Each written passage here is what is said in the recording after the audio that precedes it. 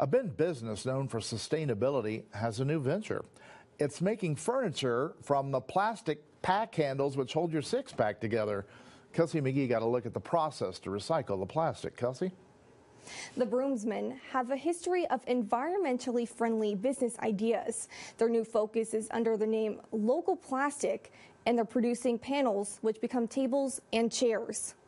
Done lots of events in Bend over the years, and we noticed that we were collecting lots of plastic that needed a place to go. Local Plastic's co-founder, Phil Torchio, explains what can be made from the materials collected.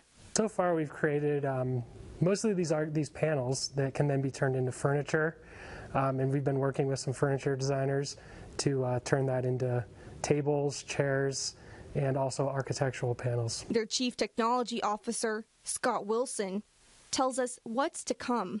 We're working on a website and an app that you can scan the plastic that we're pressing, and you'll know exactly where it came from and how it wound up in your hands. For it to wind up in someone's house or business as a beautiful piece of plastic or some functional furniture is pretty sweet. The company works with about 20 breweries to collect the plastic. The majority of our plastic right now is coming from the breweries, and they're collecting the six-pack handles. So we're collecting lots of PackTech six-pack handles from local breweries. Save your handles and get them to the local breweries, and then we are working with the local breweries to make sure that gets back to our warehouse. Torchio walks us through the next steps after the plastic handles have been gathered. And so we collect these from the breweries and we put it in our grinder and we create this plastic flake. And you can see how colorful it is, and that's because of all the different colors of the handles that we collect.